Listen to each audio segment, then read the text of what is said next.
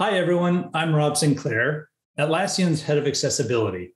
And it's my pleasure to spend a few minutes with you today talking about the road ahead for accessibility at Atlassian. So I've been in the tech industry for about 20 years, and most of that time was spent at Microsoft building their accessibility program from a small team to a company-wide commitment that helped products like Windows, Office, and Xbox deliver some of the most accessible experiences in the industry. So we are starting a similar journey here at Atlassian, and it's exciting. We have great products like Jira, Confluence, and Trello that have become essential to great teamwork in teams all the way from two-person startups to Fortune 100 companies.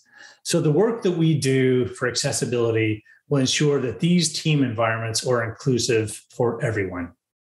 Now, this work is rooted in our core mission as a company. You've heard us talk about our belief that behind every great human achievement, there's a team. Well, our mission is to help unleash the potential of every team because we know that teams are the ones solving these key problems today. And accessibility will ensure that everyone in that team can participate fully. I think for me, this is one of the reasons I'm at the company, is accessibility is such a profoundly empowering pursuit. And it aligns so well with Atlassian's mission that I see tremendous opportunity here. So I'm excited for the journey ahead. So I think it's also interesting to start with the philosophy of what is it that's driving our work and how do we think about accessibility? So there are three things I want to talk about. The first is that we do believe accessibility leads to more innovative products. This is because accessible design and the process that's involved does improve usability by creating more flexible experiences that can adapt for more scenarios and more needs. If you've ever used OXO kitchen tools, you may have noticed that the handles are curved and they're cushioned so that they're very easy to grip and to use. Those were originally designed to help solve the problem for someone who has difficulty gripping, perhaps because of arthritis. Similarly, electric toothbrushes were invented to alleviate the challenge of someone who has limited dexterity and isn't able to do the fine motor control and motions required to brush your teeth. And then if you think about Siri and Alexa, these intelligent agents that we're all using today, you may not realize that two of the most fundamental technologies they use are actually originally created for addressing the needs of a person with a disability. So when you speak to the device and it can recognize your voice and your words, that speech recognition was originally created to allow someone with no use of their hands to interact with a computer. Similarly, the ability for that agent to speak to you, the synthesized voice, that technology was originally created for an audience who is blind or has low vision and can't see what's on the screen. So these foundational technologies are shaping our daily life, whether that's physical tools like the kitchen tools or these advanced agents. Accessibility is driving innovation in a number of places in the market. Now, the second element here of our philosophy is that accessibility is not only for people with disabilities. This is related to the first point, but different, because what we're saying here is that, yes, accessibility solutions are beneficial for people who have a permanent disability that's actually created by the barriers that they experience in either the physical environment or the digital environment. However, many other people, in fact, I would argue all of us, also experience barriers in our daily life.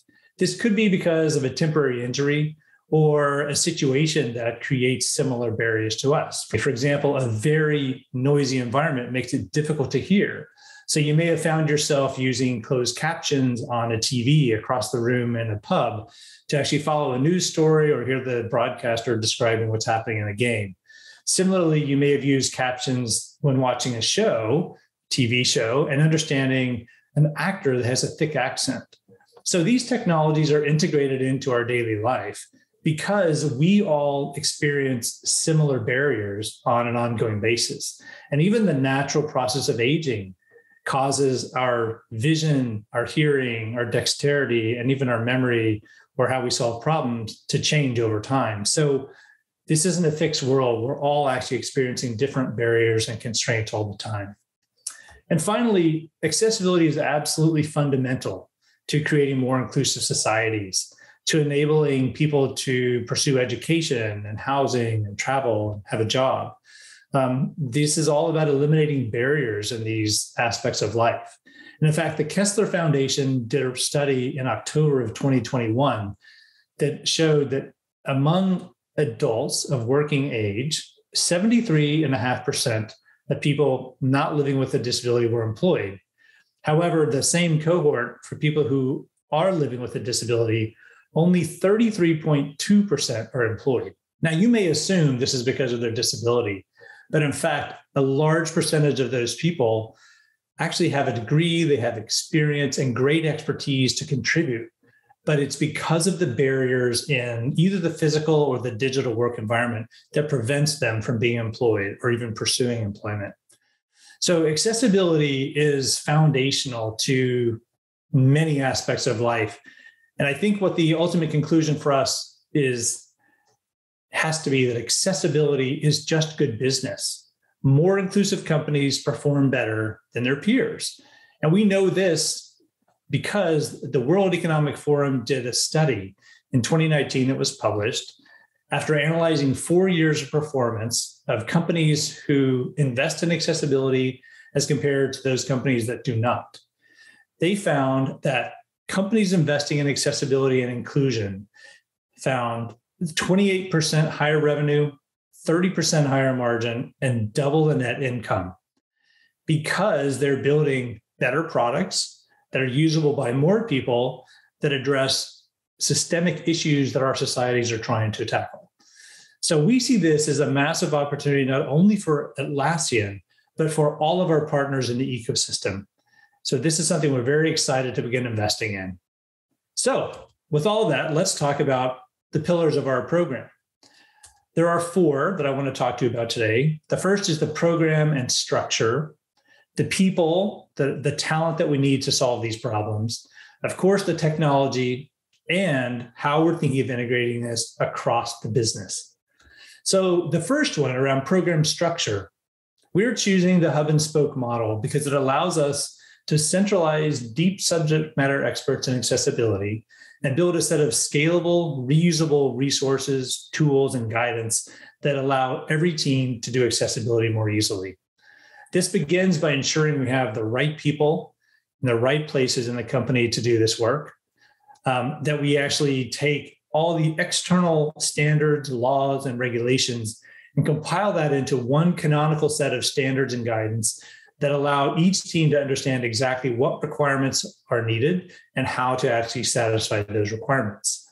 For those of you who are familiar with accessibility, this is where we bring in things like the Web Content Authoring Guidelines, regulations like the US Section 508, and the EN 301-549. So it's important to us that our teams don't spend time trying to interpret external standards and requirements, that they actually spend their time doing the work. So this is what our internal standards allow them to do. We're also working across disciplines in the company to integrate accessibility into the way our researchers, designers, engineers, support engineers, et cetera, actually do accessibility as part of their daily work. We are also working with our engineering and product lifecycle teams to incorporate accessibility checkpoints, tools, and processes into each stage of the journey so they know what to do and when to create an accessible product. And then, of course, we're working with platform and product teams on their own plans, their roadmaps. We provide guidance and support. We provide consultation and reviews. So this is really about ensuring that these products maintain ownership and responsibility for accessibility, but they have the full support of our team and the company to actually do that work most effectively. The other advantage of this model is that it allows us to scale the accessibility program and investment as the company scales and grows. So it's a very nice way to actually ensure you have consolidated resources while maintaining responsibility in all the right focal teams.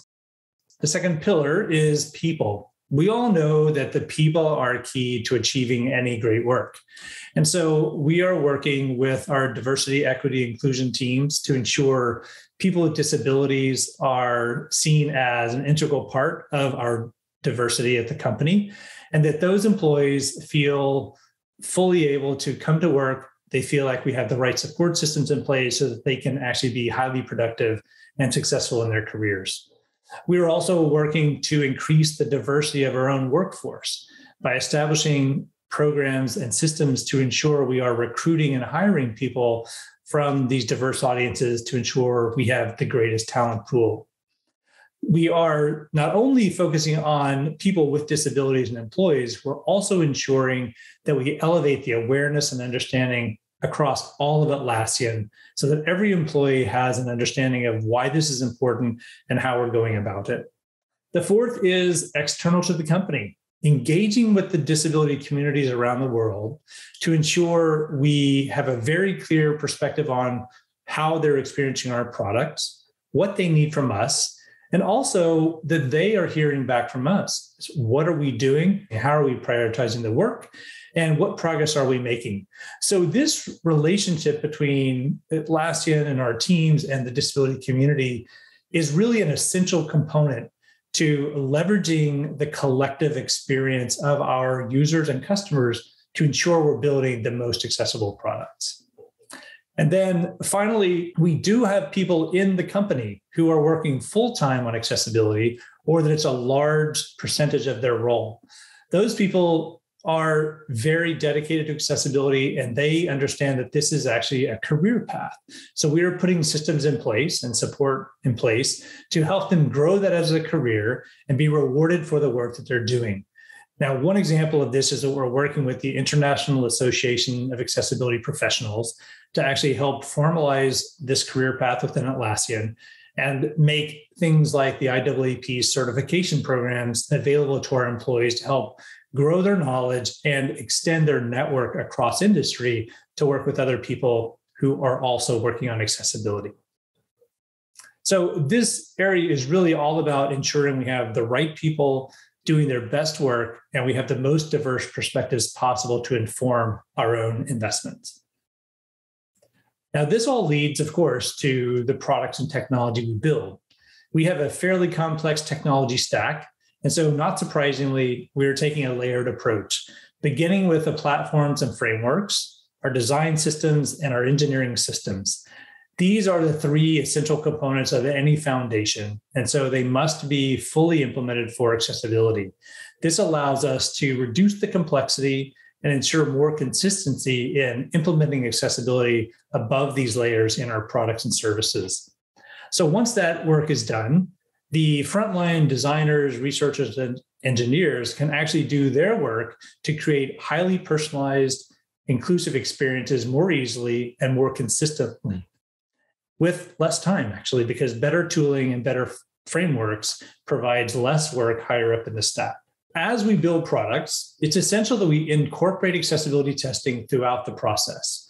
So unlike some other areas, we can't do all of this through automation. It's some combination of automation and manual testing, where manual testing in particular is essential to ensure that people who are using adaptations in the experience or rely on assistive technologies, that their final experience is accessible. So this means we also have a manual testing pass using people with disabilities, as well as people who are using assistive technologies. And these are full-time assistive technology users. So we are truly bringing the customer in to ensure that we are delivering an accessible experience. And then the final piece is, as we put all of these components in place, we refine our own processes, and we learn how to do this very effectively across the company over the coming years. We will be sharing this also with our partners in the ecosystem so that they also can incorporate accessible design and inclusive innovation into their own processes to create the accessible and inclusive Atlassian ecosystem alongside us. And the final component is going beyond the technology and building the products and thinking, how do we actually integrate accessibility into the way we think as a company and the way we function? Because it's, as we've talked about already, there are people, there are other assets that are essential. So human resources, we've begun to talk about. We're working with them to think about specific ways to engage the community, hire and recruit employees, and then ensure that we are providing the adaptations and support they need once they're in the workplace. Second is with our customer support teams, looking at not only ensuring that each support channel is accessible, but also working with them to train support engineers so that they understand accessibility, they're familiar with the technologies, and they're familiar with the terminology so that they can actually have a meaningful conversation with customers. And ideally, we want to reach the point where we actually have support engineers in the company who are living with disabilities and are users of assistive technologies, because then they can truly have a full fidelity conversation with the customer to ensure that we understand what is or is not working well for the customer. So events is another component where it's very important for us to ensure the physical venue itself is accessible, the digital experience is accessible, and the content that we're providing and the conversations that we're having are inclusive for everyone. This also includes ensuring and providing the right services to ensure everyone can participate. So this would include services such as sign language interpretation or audio descriptions if we're showing media content. So part of the event experience is ensuring that everyone can participate and benefit. Now, partnerships, we've talked about some of our work with enabling our own solution partners to create accessible solutions and products. But this is also about engaging with assistive technology vendors for those compatibility tests that we were discussing, as well as ensuring that we're providing the right foundation for them to build great assistive technologies. And then there's the element of working with the disability community and advocacy organizations to ensure that their members are being well represented and having a great experience with our solutions as well. The fifth component is how we communicate about accessibility. So this is really around our responsibility to ensure that not only are we building accessible solutions, but we're engaging in the industry in a way that helps elevate understanding of the importance of this work and that the transformational impact it can have on the lives of our customers as well as all technology users. So this is a lot about elevating the understanding awareness of what we've discussed earlier. It's about better products, good business, and enabling inclusive digital workplaces. And finally, this also extends to the work that we hire. So in our contracts and licensing, the way we procure, we're also planning to put higher bars in place to ensure that those vendors and contractors are also living up to the new accessibility standards that we have. So it's all about integrating accessibility into not only the way we build products, but the way we think of running the business and the way we incorporate it into every facet of how we think about delivering great products. So we've talked a lot about where we want to go. I also think it's important to give you a sense of where we are today. So we already have my central team in place with a great team of experts. We are already consulting with teams, providing them expertise and guidance and reviews. We have the first version of our internal standards created, and we are delivering training and workshops to help elevate our internal experience as a company. As our services grow and expand and we start to bring on additional capabilities, the team will also naturally grow. And so keep an eye out for upcoming postings for new roles. Similarly, our engineering work has been underway for several years within our platforms, our design systems, and our flagship products. Now, these teams at the moment are focusing primarily on their key task flows so that they can deliver the highest value for our customers as soon as possible.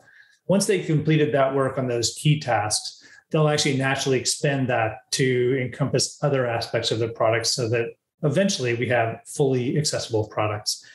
As they grow their investments and as each of these folks comes online, they also will be hiring more people to do accessibility. So another opportunity to keep a watch for. And then finally, as we think about this model and we put these new components in place, we do have teams already piloting the new hub and spoke model and some of these new services so that we can refine those before rolling them out across the company. So I hope it's clear that we have very different aspirations for where we're headed. Now, this will clearly take time to put in place, but we are well on our way. And I would encourage you to join us in the Atlassian community to ask questions and share your perspectives.